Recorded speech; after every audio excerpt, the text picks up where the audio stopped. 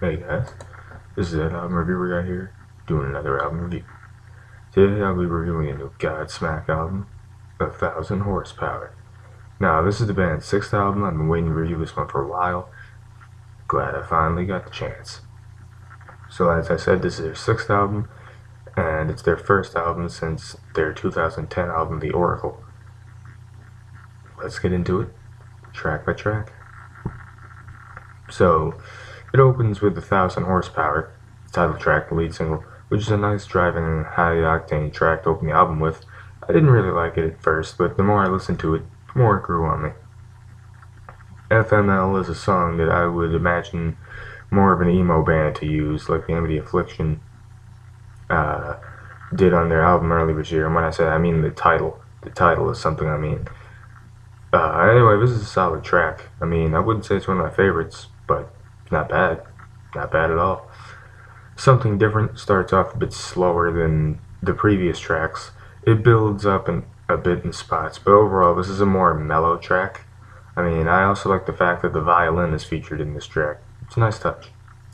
What's Next picks up the pace again, as this is another driving track that opens with some pretty heavy instrumentals, which are eased up a bit as Sully's vocals enter the song. This is an alright track, but it feels like it's lacking something. Generation Day opens with a weird electronic beeping intro, which goes into, as I like to call it, Rage Against the Machine style instrumentals, and then the vocals start to come in. This is the longest track on the album, but it doesn't feel like it drags. I like to say it has that Metallica feel to it, where it doesn't matter how long the song is, it doesn't feel like it drags, for the most part. Then we get into Locked and Loaded, which has some really nice instrumentation. Immediately, Sully's vocals remind me of James Hetfield. I compare the two a bit from time to time, as I'm sure a lot of people do, but there are parts in this song where Sully sounds almost exactly like James. And Livin in the Gray has some nice instrumentation in the intro, which carries over through the rest of the song as well. I also like the way the chorus is presented in this track. I feel like it flows very well and it intertwines perfectly with the instrumentals. There are also some really cool riffs in this song that I can't get enough of. My goodness. Good riffs. Good riffs. I Don't Belong is a pretty good grooving track, but it doesn't really do much for me. Then we get into Nothing Comes Easy, which has a really nice guitar part going for it, and it meshes well with everything else that's going on in the song. I also really like the drumming on this track. The vocals on their own aren't bad, but I feel like they can be improved a little bit. Other than that, it's a great track, and honestly, it's still one of my favorites on the album. And finally, we have Turning to Stone, which has instrumentation that reminds me of the Godsmack song Serenity, which came off their album Faceless. Overall, it's a mediocre track, though. It's not bad, but it's nothing special. This is a slight disappointing track to close the album with, if you ask me.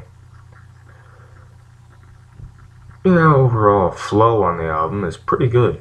Fantastic, even. However, that sometimes makes me think that some of the songs sound a bit too similar. Sometimes for the better, sometimes not so much. Favorites on the album, though: 1000 Horsepower, Something Different, Generation Day, Livin in the Gray, and Nothing Comes Easy. No least favorites. 1000 Horsepower by Godsmack gets an 8.5 out of 10 from me. What did you guys think of the album? What do you want to see me review on this channel? Let me know. Let me know. Also like me on Facebook. Ask me questions on Ask.fm. And stay tuned, because there's more stuff coming.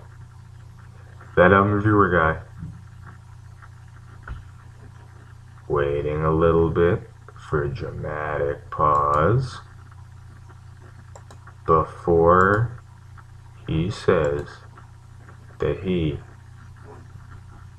is signing off.